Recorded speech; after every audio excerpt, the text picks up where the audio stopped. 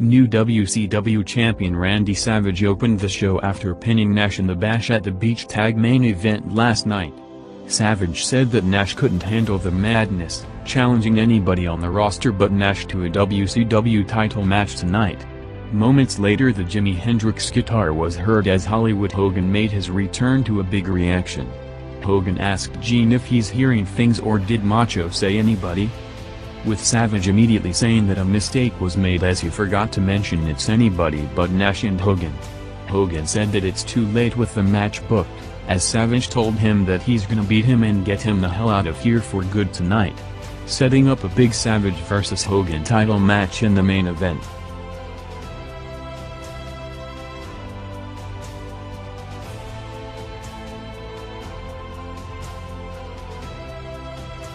WCW's other promoted match for tonight was set to start at 9 p.m. in the crossover segment with Ric Flair vs Dean Malenko. The entrances took place minutes before 9, with Eric Bischoff also coming out for commentary, set to be involved in several angles and to hype the Hogan-Savage match throughout the show. Flair called security to remove Benoit and Saturn from ringside, while putting Robinson as the referee. Flair and Malenko went 9 minutes with Robinson calling it and awarding Flair the match after Dean reversed the figure 4, with Anderson and Flair attacking him post-match bringing out Sting for the save. Sting said that 10 years ago Flair was holding back people with him on top, and 10 years later he's still here in the same position, challenging Flair to put control of the company on the line in a match. Flair responded that he's still here because he's the man and the boss, and the match is not happening, but said that it's about time another Flair beat him up, booking Sting vs David for the control match against Trick. The Flair-Malenko match along with the Sting-Flair segment maintained better than usual, starting with a 3.5 opening quarter rating against a big star power segment on Raw, with the 3.5 to 4.7 gap of 1.2 rating points, the closest in over a month.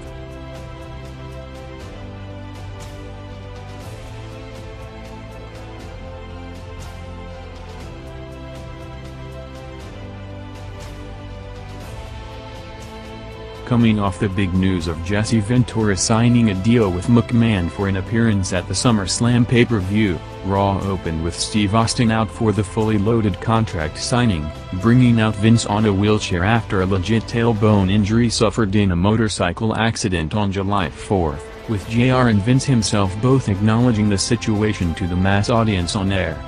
Vince said that no accident would keep him from coming out tonight and signing the contract, but telling Austin to sign it first, stalling with the signing until the lights went out and Taker attacked him from behind, with Vince pulling up a fountain pen and signing the contract in Austin's blood.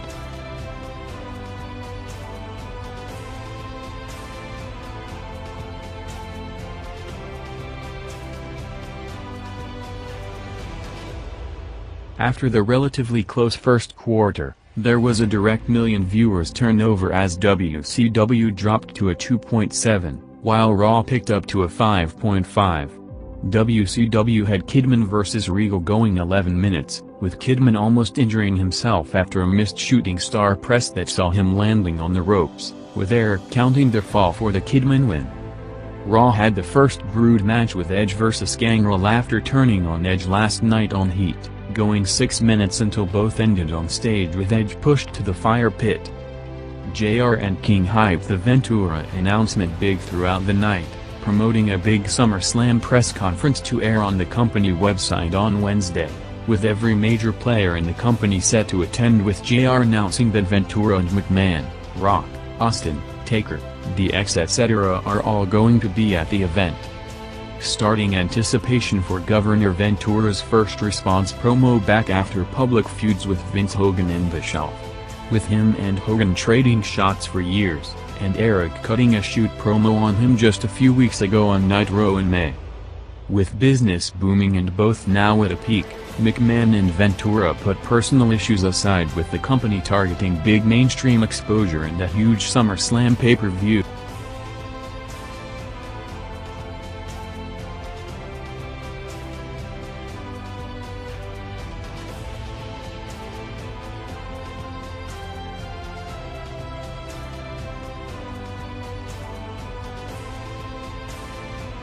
Sting vs David Flair ended up with Sting fighting off Flair's screw, with him having the match won several times, leading to Eric on commentary saying that after talks with TNT management, the Sting vs Ric Flair match for control of the company is officially booked for next week, with Eric also announcing that Dennis Rodman will be on Nitro next Monday. After trying to stop the blood for the last 30 minutes, Steve Austin ran to the ring during a Jarrett promo, giving him a stunner and calling out Taker for a no rules anything goes match tonight.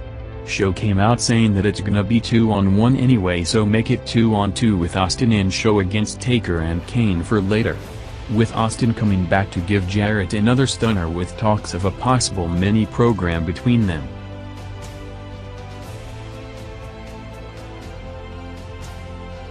WCW presented the Hardcore Trophy to Fit Finlay after winning the Junkyard match last night in one of the most brutal matches in company history that saw several of the participants ending up in the hospital.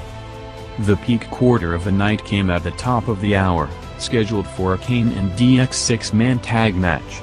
The lights went out with Kane not showing up, with Rock coming out to a huge pop to start the match, jumping over 1.2 million viewers to a 6.7 rating. Ending up with Rock pinning Billy Gunn to win the match, coming 24 hours after Rock cut the all-time memorable promo on Heat with Billy talking to God.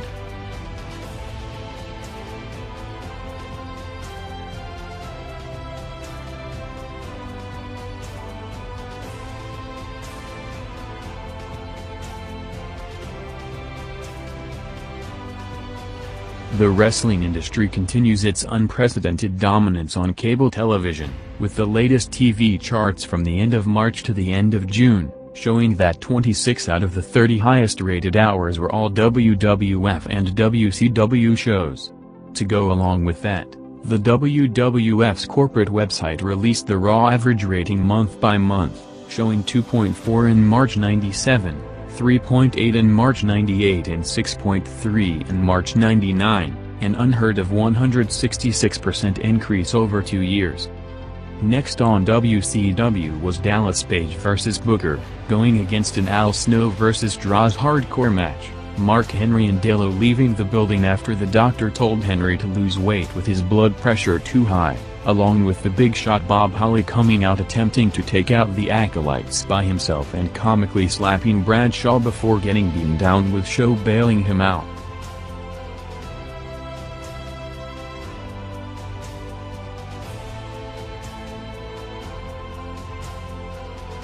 WCW's last 40 minutes of the show saw 2 long matches picking up big. First was Booker vs Page going 16 minutes, with Bigelow and Kanyon attacking Booker post-match, leading to Stevie Ray to make the save as the crowd started a big Harlem Heat chant, along with the entrances of Savage and Hogan, with the show having around 25 minutes left, picking up to a 3.7 rating.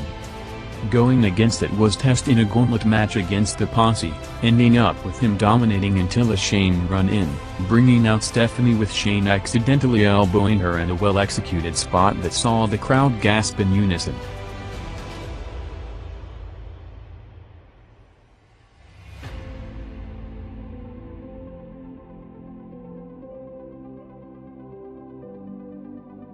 After over 2 hours of hype, Savage and Hogan walked to the ring at around 10:40, going 14 minutes in the main event. In the last decade, Hogan vs Savage was as close to a guaranteed drawing boost as anything in the history of the business, with them set for their last ever match, picking up big with over 1.5 million viewers over 2 quarters to a 4.7 rating, WCW's highest rating since April. With Hogan going over after Nash's interference to win the belt in his first match back.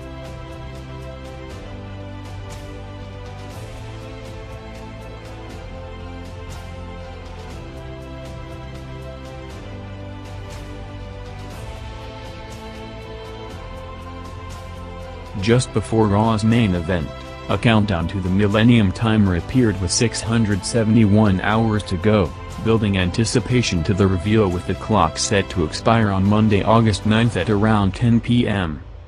Austin and Show against Undertaker and Kane in their first match back closed the show in a wild brawl all over the arena, going 10 minutes with Austin and White going over.